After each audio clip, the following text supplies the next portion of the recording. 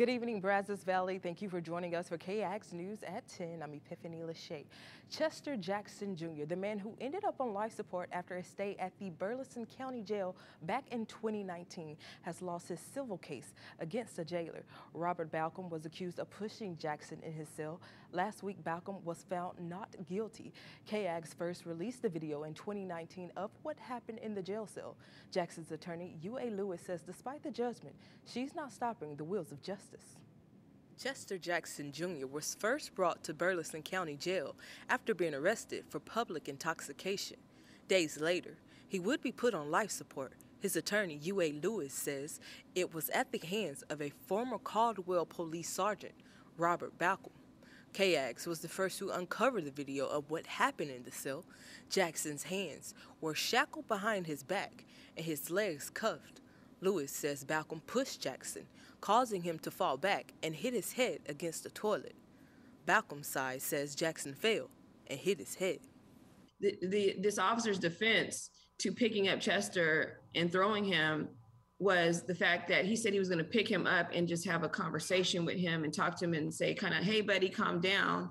And Chester, as he was picking him up to do that, actually grabbed his testicles and squeezed them, and that was his defense to throwing Chester. Currently, a criminal case is still pending against Jackson for the alleged assault of a public servant. The Austin jury decided Baucom's force was not excessive. Lewis says she believes the jury is confused about some evidence. Is you have to weigh the force against the need for force to determine whether the force is excessive or not.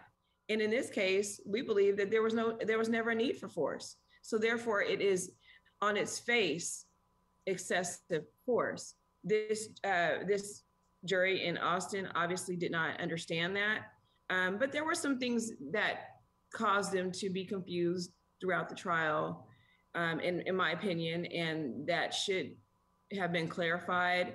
And I think that it was the court's role to do that, and it didn't happen. So that's why we're going to ask the court to reevaluate the case, potentially leading to a new trial, or have the Fifth Circuit to reevaluate the case as a whole and see what's going to happen there with the Fifth Circuit. And if the Fifth Circuit does not give them what they call a proper answer to the case, the Supreme Court will be the next stop. Lewis, as from the beginning, maintains this is not a racist thing.